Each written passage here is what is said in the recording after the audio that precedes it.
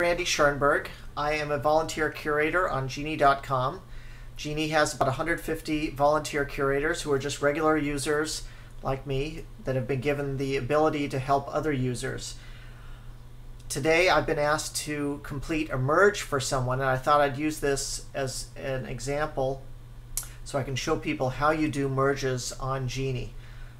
When you're building your family tree, sometimes you'll have cousins marry cousins, and you'll need to have the two profiles become one so that you aren't duplicating the tree. But more often than not, a merger occurs when you find that someone else has entered in part of your tree. The idea on Geni is that each person gets just one profile. So we don't like duplicates, we like to merge them together. That joins the trees together, and that's the way the big tree grows. The big tree currently has over 96 million profiles and will probably hit 100 million sometime early next year in 2016. So anyway, let me show you how you merge a profile on Geni. I have an example set up here. So I was asked about this tree. Actually, there are two trees related to Ezra Auchman. And there's a pending merge already, and I'll show you that. You can see that blue circle with a little plus symbol in it. That means someone has initiated but not completed a merge. But before we get to that, look at this blue circle here on Ezra Auchman. This is what you want to see when you're building your tree on Geni. When you go hover over it, it gives you three rectangles. The one on the left, if it turns blue, that means there's a tree match, which is potentially an identical profile on Geni that you want to merge together. The other two rectangles, which aren't highlighted here, can either be yellow, the middle one, or green, the one on the right. Those are record matches and smart matches with trees on MyHeritage. You have to have a MyHeritage subscription to access those. But right now we're working just on Geni, and we have a blue tree match. Let me click on that and show you what it looks like. When I click on it, it loads up and shows me the two profiles. This one is entered by Sergio Skolnick, and then Nelson Kupchik entered the other one. You can see there's a little bit of a difference. They call his wife, one calls her Maria, the other Gelia, but the last name seems to be the same. Here he has it in the wrong field, Prakovnik, and here it is down here in the last name field for the wife. And the children are the same, Jeanette Auchman and Arlette Auchman. Now I've been asked to complete this, so I'm going to assume these are correct. The way you would merge these, if you follow the blue button, is you would say compare profile, like this, and it gives you another screen that compares the two profiles and asks you if you want to merge them. And you can say yes, merge these profiles. Before I get to that, I want to show you other ways that you can initiate the merge, and then I'll show you how you complete the merge. So let's go over here. Here we have, again, the link to the two trees. And I can go to one of them. Let me show you a couple of different ways the merges can come about. One is, let's say I'm going to add a duplicate of Ezra here as a brother, okay? And so now there'll be two profiles here on this page that need to be merged into one. So there are two ways to initiate a merge. One is if you press the command button or the clover button on a Mac, a command button. You can move around here. I think it's command. Let's see. Yes, if you press the command button and then click on it, you can move it over to anywhere else on the screen. You see that? So if you move, again, I press the command button, it sort of highlights everything, and then I click on Ezra, and I can drag him over, and I could drag him over here onto Ezra. I let go, and then it asks me, how is Ezra related? Is he the father, husband, or partner, brother, or son? Or are they the same person?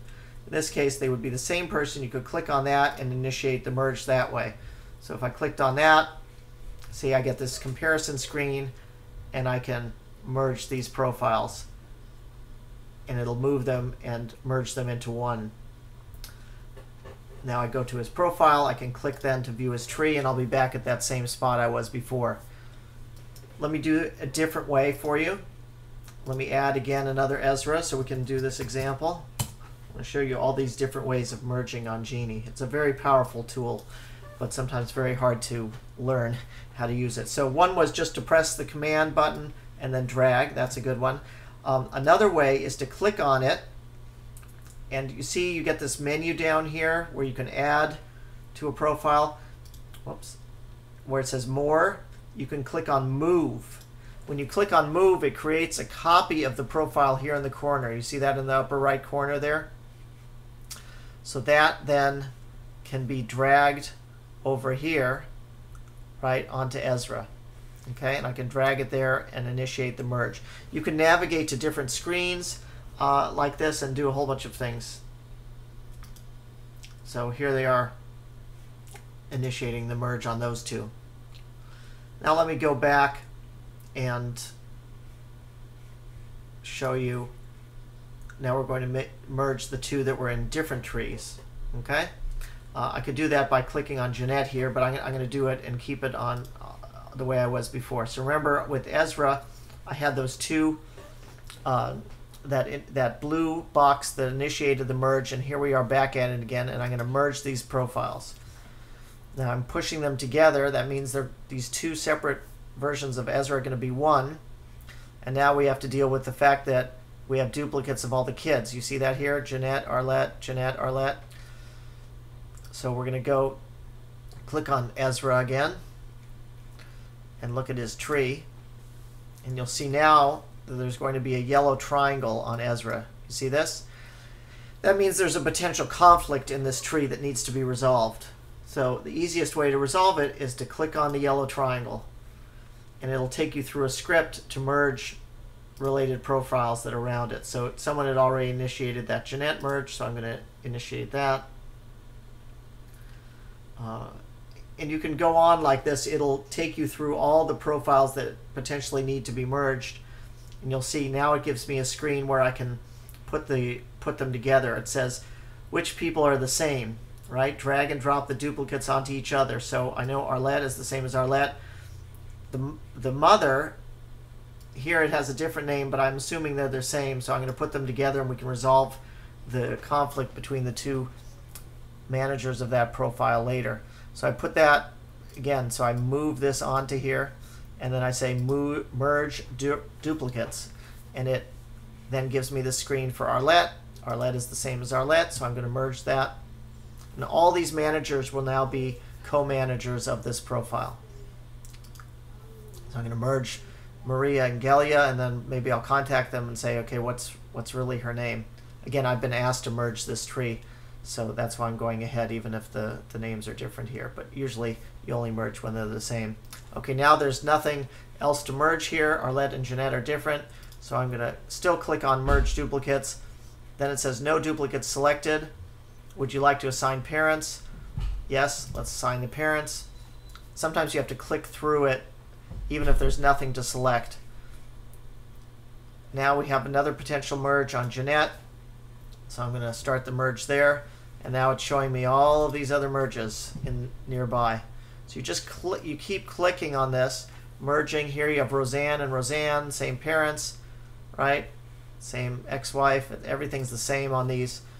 When there's something different, it'll highlight it and tell you. But as long as they're the same, it's pretty easy just to merge them together. And you can see that we're adding some information. This person has a birth date. This person doesn't have a birth date. But when we merge them together, all the information gets added together. Now on any profile, if there's a conflict between the data after a merge, it'll create a data conflict, which you can see in your merge center on Geni. Here someone has a picture, this person doesn't, but this person has